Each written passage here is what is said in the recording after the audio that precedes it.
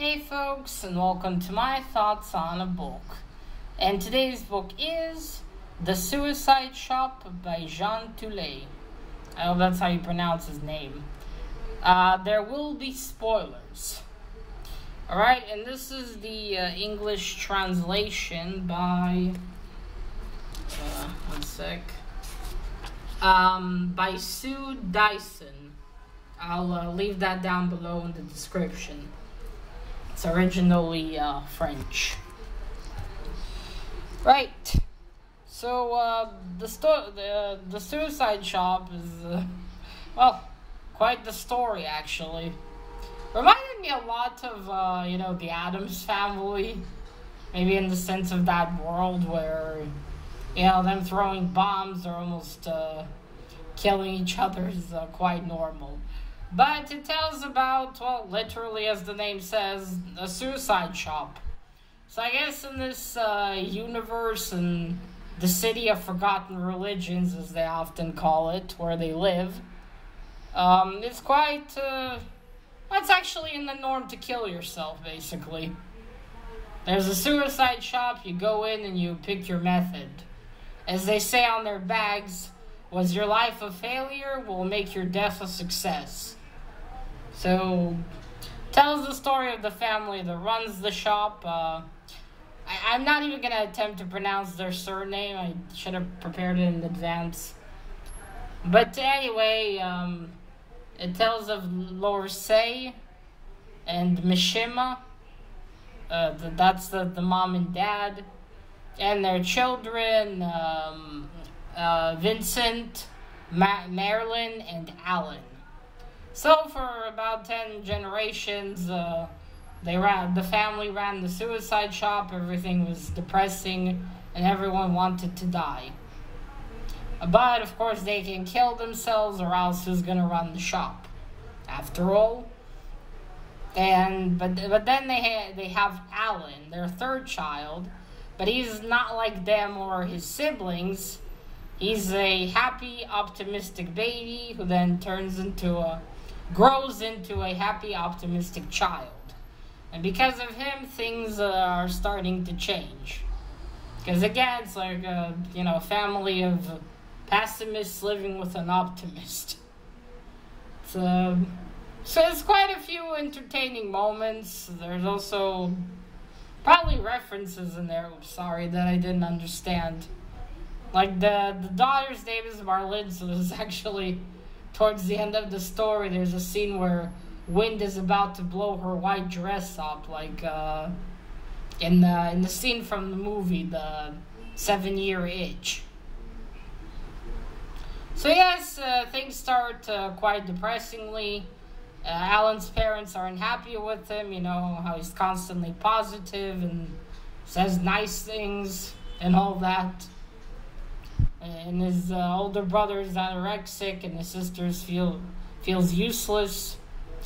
And so the time goes. It's written in an interesting way. It doesn't really, tell you how much time has passed, or the time has passed.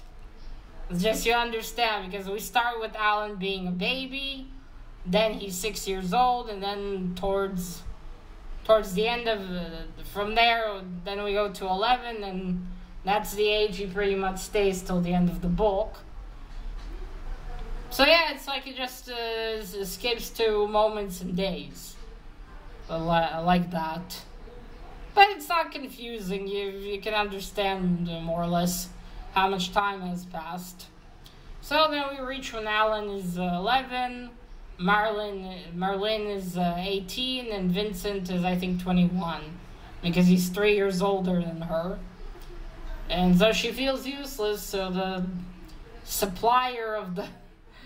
It's an interesting bit. Their supplier, who apparently supplies them with all this stuff so people can kill themselves, sells to her parents this poison that she could inject into her, and then she'll be poisonous. And then they give it to her on her 18th birthday. Alan gives her a silk scarf. Vincent gives her a way to kill herself. It's quite entertaining. But, so she kisses people, and then they're supposed to die from her poisonous saliva. Now she feels now like a woman, all sexy and stuff. But then we find out that she was in love with the cemetery warden. And he wants her to kiss him because she doesn't come around to the graveyard anymore.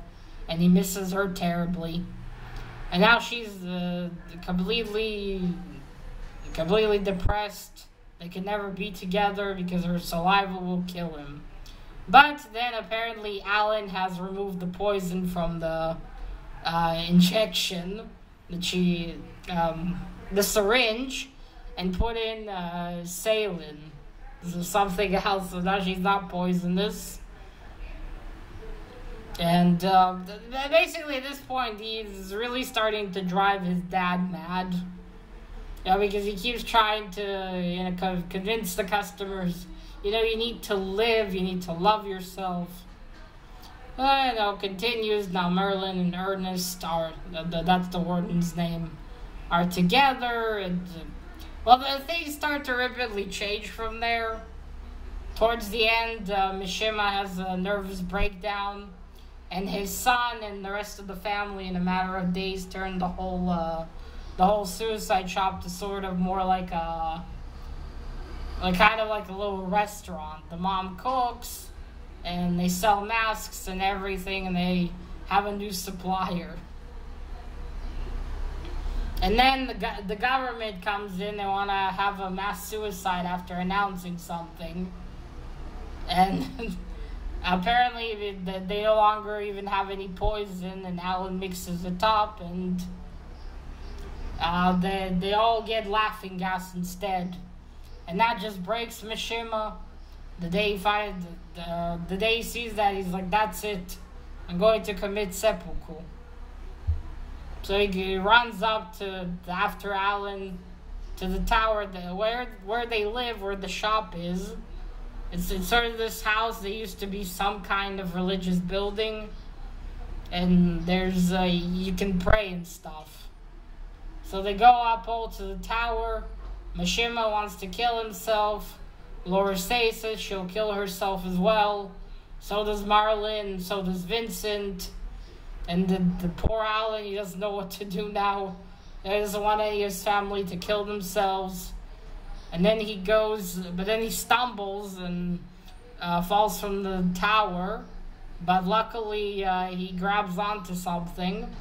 And then Vincent, who's on top of being anorexic, all his life walked around with this turban of bandages because he constantly had migraines. So he quickly unwraps it, and they push it down, and Alan grabs it, and they start to pull him, and and they all suddenly they're all happy.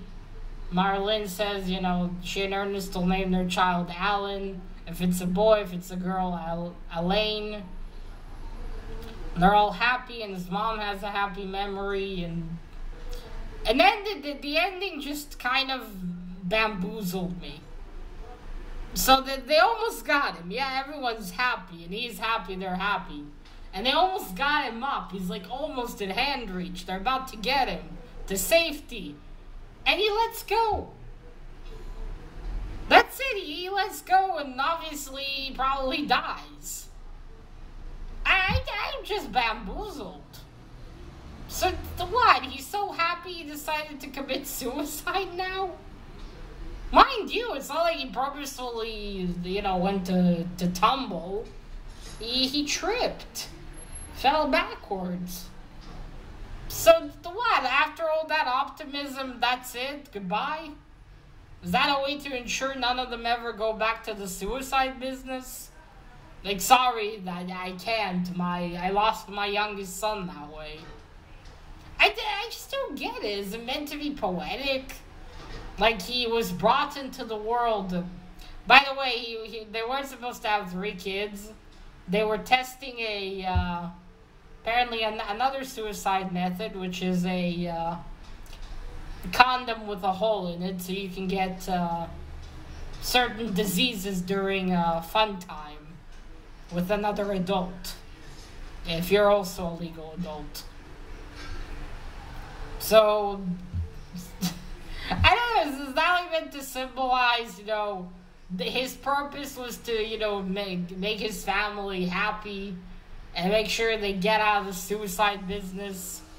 And because they're planning, he said they, made enough money. Sorry, they're cutting the leaves and bushes down there.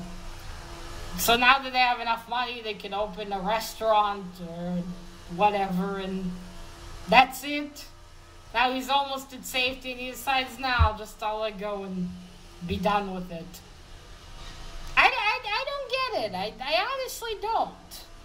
Maybe it is meant to be this poetic thing, or it's just mind-boggling, because it just ends.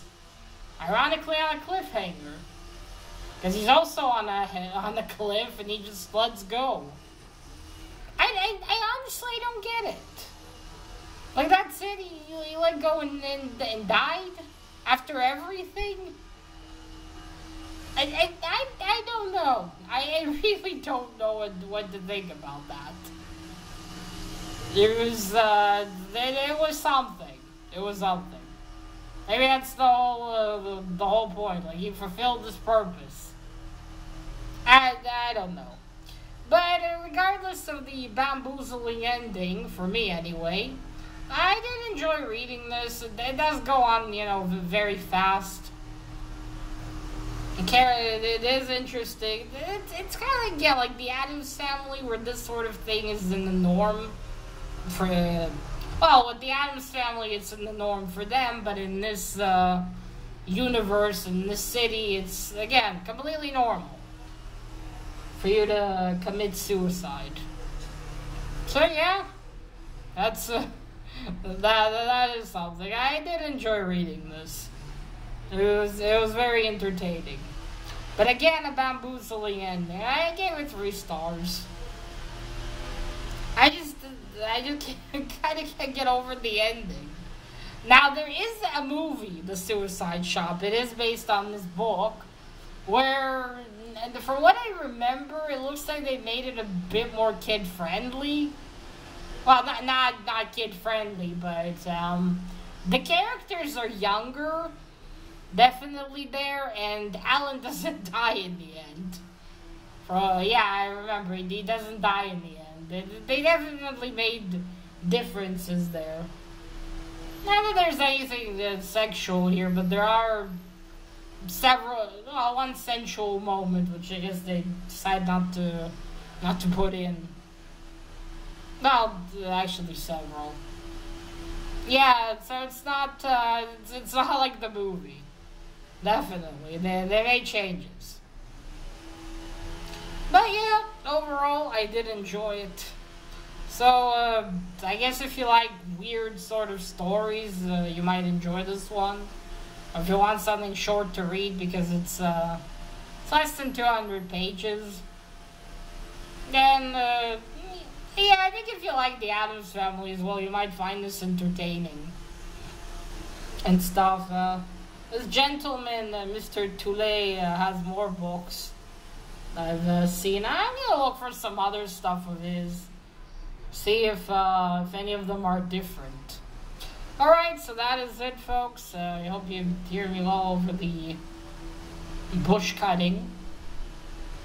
And that is it. Let me know if you've ever read this, or if you heard about it, or if you've seen the movie. And that is it. Till next time. Should probably age restrict this one. Alright, bye.